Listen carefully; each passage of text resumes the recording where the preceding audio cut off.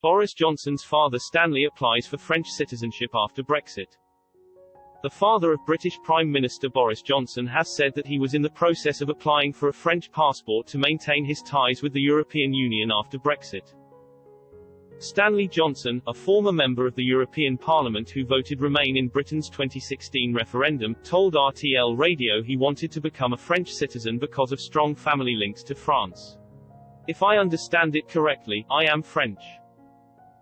My mother was born in France, her mother was totally French as was her grandfather.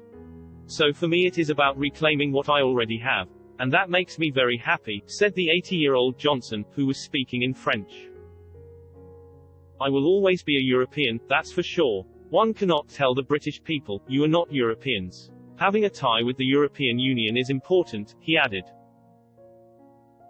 His son Boris was the public face of the Leave campaign in the 2016 referendum and says Britain can prosper mightily, as a fully sovereign nation outside what he sees as an overly bureaucratic EU. But on Wednesday the Prime Minister sounded a more conciliatory note as Parliament approved a new trade deal with the EU, saying, "This is not the end of Britain as a European country.